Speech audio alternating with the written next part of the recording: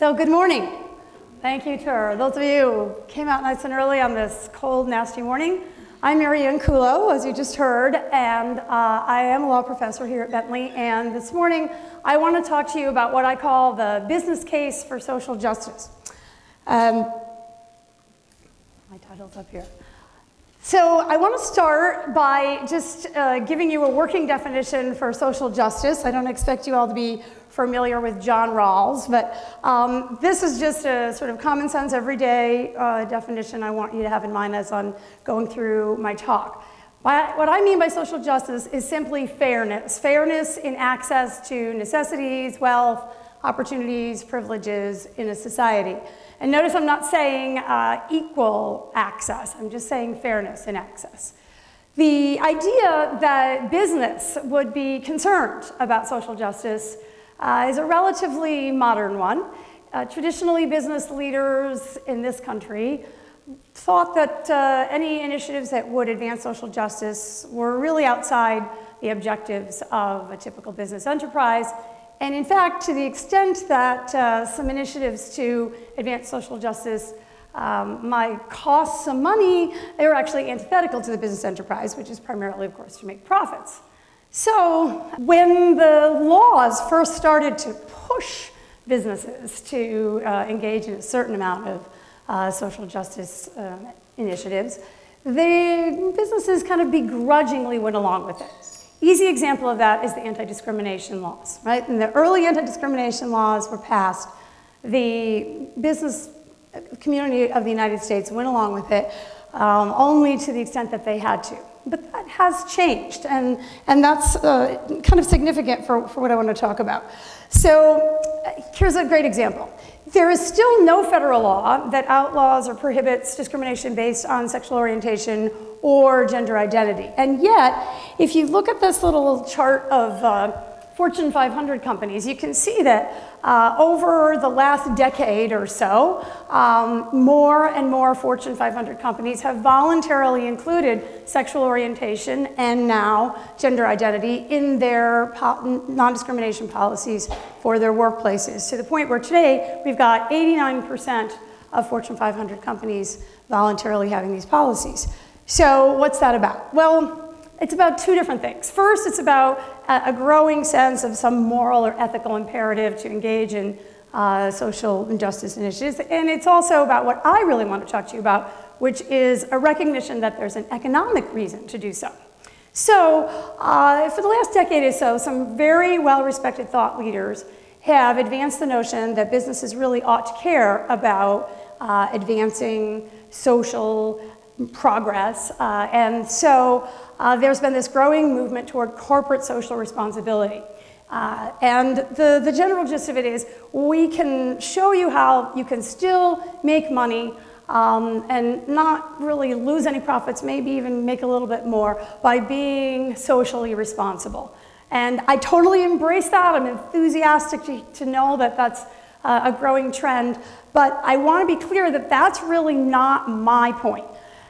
Those folks are saying you can be socially responsible without losing money. I'm saying you should be socially responsible because you will make more money, okay? In fact, I have had the opportunity over my years teaching here to accumulate data to demonstrate that that's true.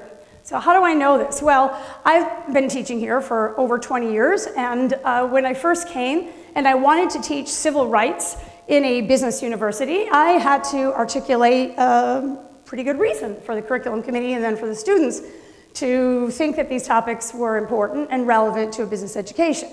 And I borrowed readings from history and philosophy and literature and sociology and psychology, and I tried to put together this really persuasive picture of why social justice issues and civil rights issues were very important for our society and for businesses. And you know, it works to a certain extent. It pulls on your heartstrings. You can see why homeless people may not be homeless because of anything they've done and how society ought to take care of its downtrodden. And I could give you that speech, and I tried in the beginning. But what I learned really quickly in a business university is you get a lot further when you talk the language of business. And the language of business is numbers. And so over time, I was able to ferret out information that would support the notion that actually the bottom line would benefit from taking on some of these causes. So what I want to do with you is give you two concrete examples, because I know most people in the room are not unlike most of my students. And this all sounds great, but I want to see the proof, right? So first thing we're going to talk about is investing in disabled workers. And again, this sounds like a really nice thing to do. Who wouldn't want to hire the person who's a little bit disabled to help bag groceries at the grocery store? You know, it's sort of a kind thing to do. And, you know, I put some numbers up here. These are February 2015 numbers, so these are a month old. And you can see that despite the fact that the Americans with Disabilities Act, a federal statute that's been around for over 20 years, it seeks to eliminate discrimination against disabled individuals. Even though that law's been around a good long time, we still have a lot more unemployed disabled people than we do able-bodied people. So you've got 68% labor force participation among people without disabilities and less than 20% among people who do have disabilities.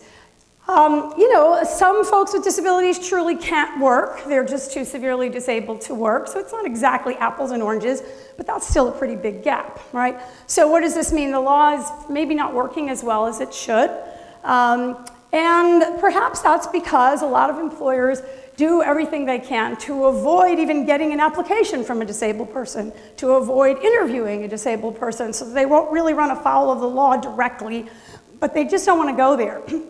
And why is that? Because most employers who have been surveyed presume that hiring a disabled person will be expensive, it will be a hassle, and that at the end of the day, it'll just be an exercise in futility. The person won't really become a part of the corporation. And on top of all that, they're really worried that if they start to talk to disabled applicants, that they'll have to deal with the Americans with Disabilities Act, and that will force them to hire somebody who's not qualified, and then to spend all kinds of money doing something called a reasonable accommodation, where they have to do special retrofits to the office and to the job and to the computer for the person. So, little myth busters here. This is what people think, but in fact, you only have to hire qualified workers, so disabled or not, the person's not qualified for the job, you don't have to hire them. You only have to make reasonable accommodations, which means those that are a minimal cost or impact to the company. If you'd have to rebuild your whole office or spend a ton of money, you don't have to hire the person. You don't have to do that degree of accommodation. And the fact of the matter is that most disabled workers don't need any accommodation, right? When we look through these numbers and the Department of Labor goes back and checks, most disabled workers actually need no accommodation, and those that need them, check this out, 57% the accommodation they need costs nothing. They need to be a little nearer to, their desk needs to be the one at the end of the hall. They need to be on the first floor. There's no cost involved. They need the parking place closer to the door. The 42% that actually have a cost associated with them cost $500 or less, right? So there are very few expensive accommodations for disabled workers. All right, on the other side of the equation, since we like to do these cost-benefit analyses in a business setting, there are a lot of benefits of hiring disabled workers. First of all, they have been shown to be more productive, more dependable, and more loyal. And this is not just me saying that, you know, with the image of the cheerful person with Down syndrome bagging at the grocery store down the street in Star Market. There are plenty of studies to support this. The staff retention for disabled workers overall is 72% higher than for able-bodied workers. That's a huge cost. That's all that money you don't spend retraining and rehiring, right? Okay, so here are some specific examples. Software and data testing industries actually prefer to hire autistic workers because what they have found is that that intense focus actually is a business asset for them. So that goes beyond the general sort of retention and loyalty and attitude. This is a specific example. There are others of these, but I thought I'd choose for you instead some companies you might know. So Pizza Hut, right? Pizza Hut employs 3,000 disabled employees out of a workforce of 68,000. And it has found that since it initiated this program of openness to actively seeking disabled employees, the turnover rate is only 20%. It is 150% for able-bodied workers, right? And think about it, and a lot of people who work in Pizza Hut, it's a summer job, or it's a college job, it's a part-time job, it's a job to keep you until your next thing. It's not probably a career for a lot of people. But for the disabled population that Pizza Hut has tapped into, they see this as a long-time commitment, and so the turnover has gone way down, saving the company a lot of money. Walgreens. Oh, let's talk about Carolina Fine Snacks first. They had a similar experience. They have a very small workforce. When they started, they only had 20 workers, and they had this horrible turnover situation. So at one point, they were down 10 workers, and they were desperate. So they hired 10 disabled folks from the community just to sort of fill the assembly line, just to get the factory up and operating, because it was a little sort of assembly line factory, small as it was. And they were stunned to realize that the turnover rate dropped from 80% to less than 5%. They also found out that productivity rose from 60% to 95%. And they found out that absenteeism dropped from 20% to less than 5%. So they decided maybe they should keep those disabled workers and not think of them as temporary after all. In fact, they were superior to the folks who had walked out. And tardiness. Disabled workers seem to be less tardy. Go figure. They're the ones that have to manage to go through all these inaccessible doorways, and yet somehow they get to work on time. Walgreens. Walgreens, huge national company. More than a third of their distribution centers have disabled workers in them. A third of the workers in their distribution centers are disabled. That is what I mean to say. And again, absenteeism has gone down, and turnover has decreased, and safety statistics have improved. And so guess what? Everyone's going around to Walgreens distribution centers going, what do they do? How do they do that? What are they doing? Some sort of secret training program. And no, they just decided, oh, this works really well for us. We train these folks and they stay. So clearly there are specific types of jobs involved in each of these companies that perhaps not all disabled folks could do. But with a little work, these three companies found that it actually worked to their benefit. And Walgreens plans to actually increase the percentage of their workforce to 25%. Now I want to shift gears, and I want to talk about something totally different. Forget about employment and discrimination for a minute and think about a different kind of social justice issue. And that's domestic violence. Right now, this has nothing to do with hiring and firing directly, but domestic violence is a very expensive social problem. Right? It doesn't only impact us individually in terms of dollars and cents and mental distress, it also impacts corporate America.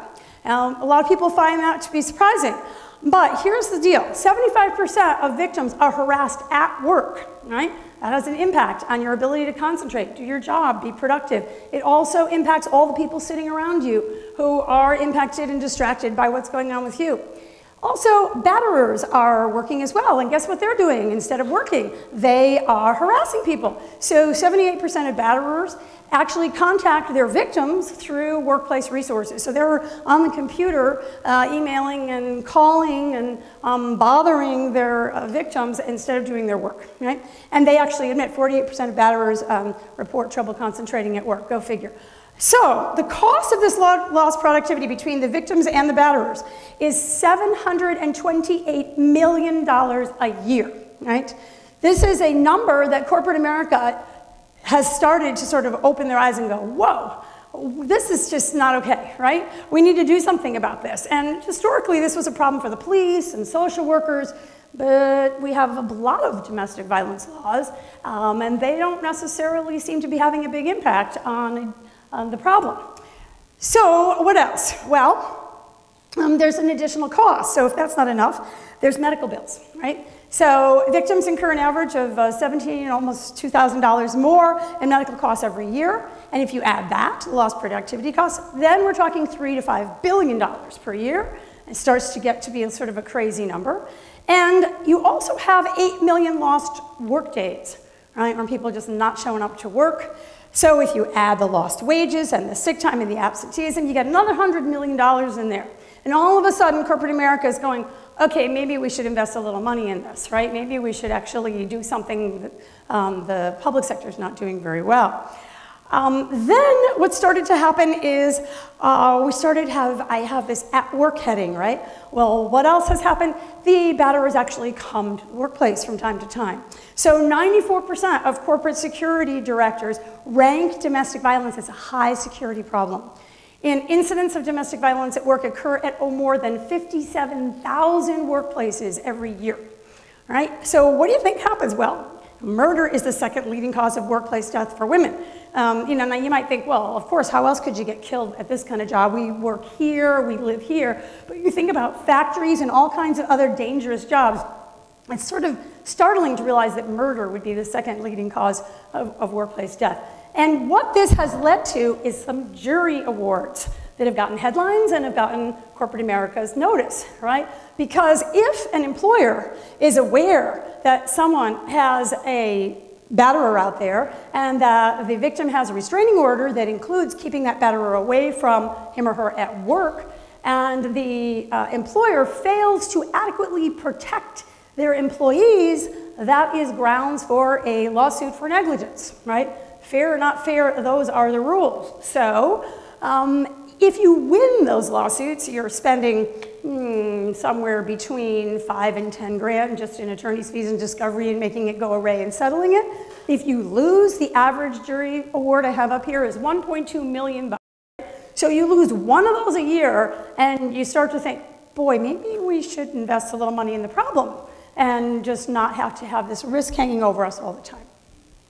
The other side of this, doing that cost-benefit thing again, is there is very little being done, even in the face of cheap alternatives. So we've got sort of 91% of senior corporate executives saying, yeah, you know what, this is a problem. But only 12% of them think that they should be doing anything about it. That's changing. And you start to see, I'm not going to go through this in great detail, that we don't have a lot of workplace programs in place.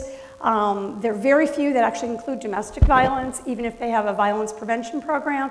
But there are tons of low-cost things that can be done, virtually no-cost things that can be done, making people aware, training supervisors to look for warning signs, and moving toward a reporting system internally where you can work with local law enforcement to raise red flags for people that are potential batterers as well as victims.